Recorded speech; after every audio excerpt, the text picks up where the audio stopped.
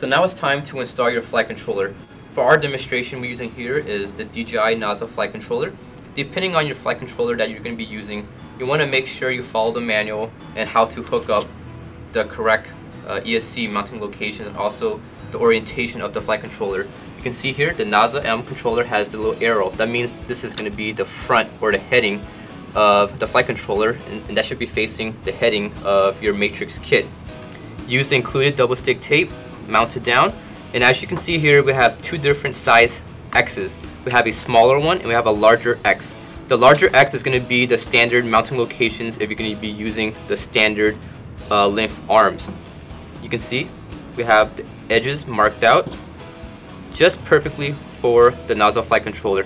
Now depending on the different arms that you can purchase with your Matrix kit, you always want to make sure that it's going to be the center of gravity when you mount your flight controller. So mount your different arm. If you're using different arms, you want to have the arms mounted, lay them all out, use a ruler or a long stick or a piece of yarn and just measure from motor to motor, as you can see here, and find the center of that mark. So that's going to be your center of gravity. You can see here we have another one for if you're using like a different arm that's designed for like a Sony 5N camera gimbal. You can fit it right up here in this X, and depending on the longer one you get, it may be up here. So just measure it out, find the center of gravity. Now once you have your flight controller mounted, you can go ahead and mount your radio gear and also your FPV gear inside before you mount the top plate. And now once you have that done, let's move on to the landing gear assembly. So first off, you want to locate these blocks over here. I'm going to take them out. This is going to be your blocks for your landing gear legs. We have a tall one and we have a smaller one, as you can see here, 4 of each. And you also have some 3mm standoff posts, which is for the carbon landing legs. So now let's locate the other sets.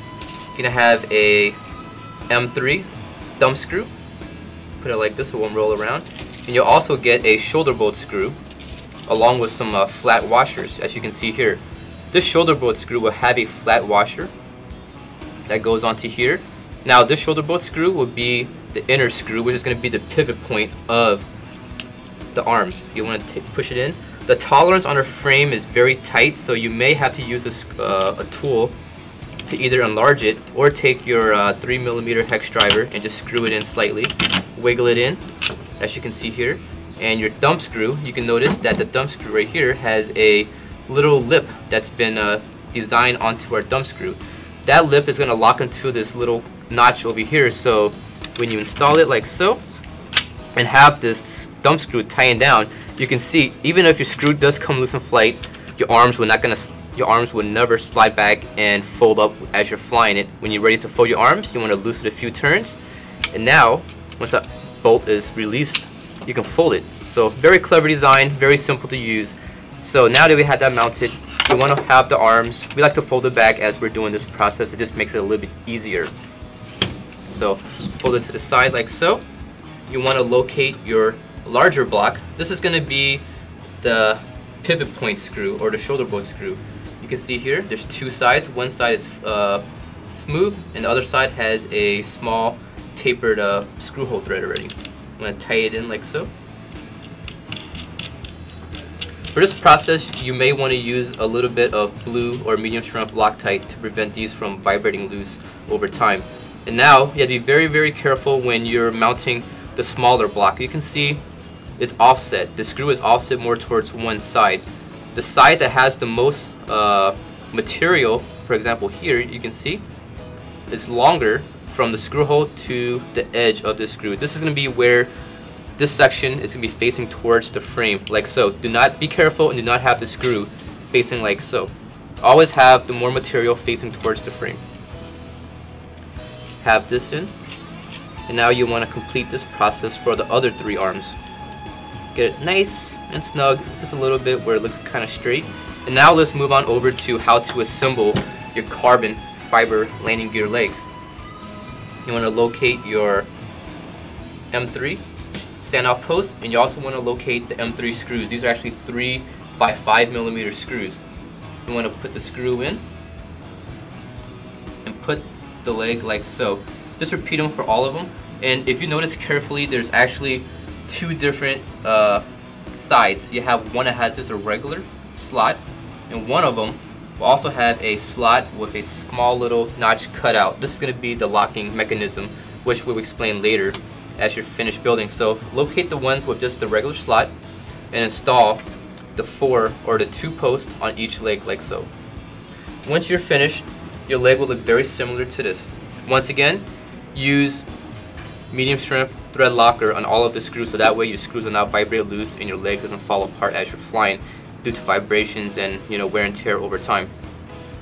Now that you have this fully assembled, you want to go ahead, take your matrix and flip it back over again. Now notice which way the legs face. The arc over here will be facing towards the ground. You want to pop it over the frame like so. Now that you have it mounted, you want to locate your screws that comes with your landing legs. They're actually the same screws. They're 3 by 5 millimeter screws. You want to take it in, take your 3 millimeter hex driver, and also use medium strength thread locker. You put it in like so. And for the side with just a regular slot, you want to use a standard screw. Complete that up in here.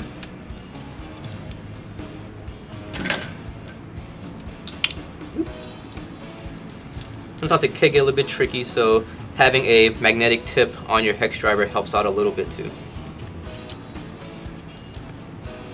Alright, so once we have that one in, during this process, just make sure that you don't really over tighten these screws too much.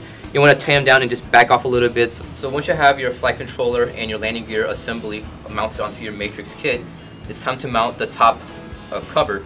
Now before you mount your top cover, you're going to want to locate these 3 carbon fiber parts right here. This is going to be your FPV isolation deck if you want to fit a GoPro for FPV flying. We also offer a optional 2-axis brushless gimbal that can be mounted in the front here, but since the Matrix kit comes with this isolation deck, let's start with this. So locate 4 rubber isolation grommets. You want to locate the long plate right here with the 8 slots cut out right here. You want to take 1 grommet, slowly work your way in. Just do not stick it through because you can puncture the grommet. Once you get through enough, you just want to just move it around, make sure everything is all seated and good to go. Once you have the other 3 assembled, you can see here the top layer, and you have the isolation. It will look very similar to this. Once you have that done, let's move on to how to mount these 18 millimeter standoff posts. Take your M3 screw. You want to put it through the hole like so. Once again, use medium strength thread locker. Install the post. Repeat the other 3. And once you have that done, it's going to look very similar to this setup right here. And install the remainder 4 screws on the very bottom of this deck. So now let me put this aside and show you guys how to install this. If you choose to use the FPV isolation deck, you want to locate these brass spacers right here. Now these brass spacers will actually raise this up a tad bit, because once you install this plate, let me take apart these screws right here. You're gonna have to remove the 4 screws that you have installed earlier during the build, like so. Put them aside. Make sure you don't lose it, because you will need those later. You want to slide them in. The bottom plate will actually go below the bottom plate. The top plate right here will actually go above the top plate. So you also at the same time you want to remove the 4 screws down here. Pop it in place like so. And you can see here, now the reason why we included these brass spacers was since we're using this carbon plate is a 1.5. Once you put on the top deck, now these will have to be raised up 1.5. So remove the male and female stand-up posts here. Install 1 little spacer down here. Once again, use Loctite, and you tighten down there and put these screws in like so. You want to line up the holes so that way you don't scratch up the nice carbon. And having a 6mm box wrench for this build will actually help out a lot.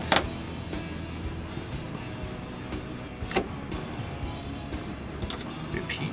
for the other four, like so.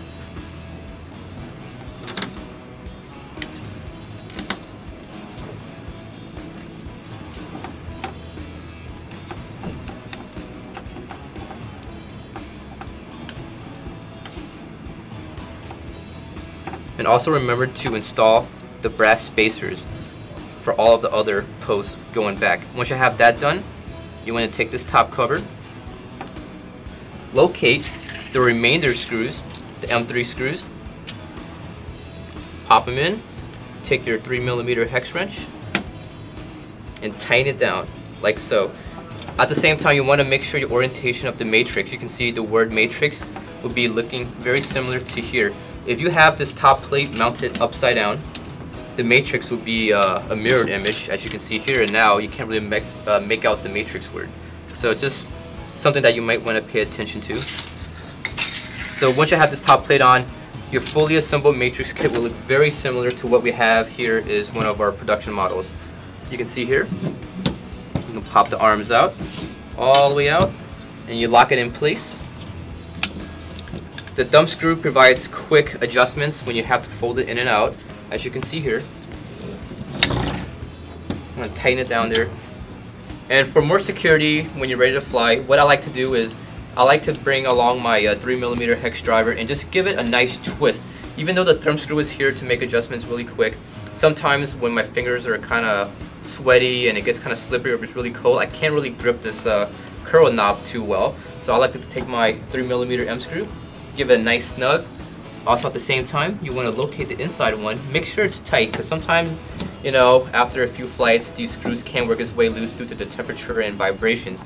Once you have that done, you want to make sure your arms, when you move like so, the arm does not move. If it does move, you just want to take the screw and just give it a nice little snug once again. And now you can see the arm is nice and secure and it's not going to move. If your arms move, they may or they can produce a little bit of vibrations that will be shown in your video. So if you want to take, you know, really great quality video, just make sure none of the arms are moving and make sure all of your screws are properly tightened down. You can see here, this is our optional GPS mount. If you're using a flight controller, like a NASA flight controller that uses a carbon rod, this foldable GPS mount does come with the kit, but if you're using a flight controller without GPS, you can opt to leave this one out. You can see back here how we routed our receiver. We have it mounted here, double stick tape, and we have our antennas just facing out, you can see here. And depending on your receiver and all of your electronics, always follow your manual on how to properly use it. So once you have that done, you want to locate the 4 propellers. Since you're getting the matrix kit, what you might want to do is get a prop balancer, a proper prop balancer, and you want to balance your propellers, because these props do come somewhat balanced out of the package. But you always want to make sure that your props are dynamically balanced. That means is when you have your prop on the balancer, you put it here, it's going to hold. You put it vertical, it's going to hold. So no matter which way you put it, it's going to hold. So follow your prop balancer's instructions on how to use it and how to properly balance a propeller. And now you get 2 sets of props. You can see here, we get a standard clockwise. We also get a counterclockwise propeller. So depending on your flight controller, once again, we put the front facing towards that way. The NASA has motor 1, 2, 3, and 4. Motor 1 is always going to be spinning counterclockwise, and motor 2 would be clockwise. So if you're using a different flight controller, follow the flight controller's manual on how to properly set the motor direction and how to, you know, put the prop on. You want to pop off this cap, install the propeller, put thread lock on the M3 screws, tighten it down there. When you tighten down the process, make sure that you tighten down both sides evenly. Sometimes you can tighten down one side too much and the other side kind of levels up, so your propeller will not track straight. So just take your time and make sure that your propeller and cap is fully seated into the motor. So there you go, that was a quick assembly guide on how to assemble your Turbo Ace Matrix kit. Hope you guys enjoyed it, and if you have any more questions, feel free to give us an email or give us a call. Thanks for watching, guys.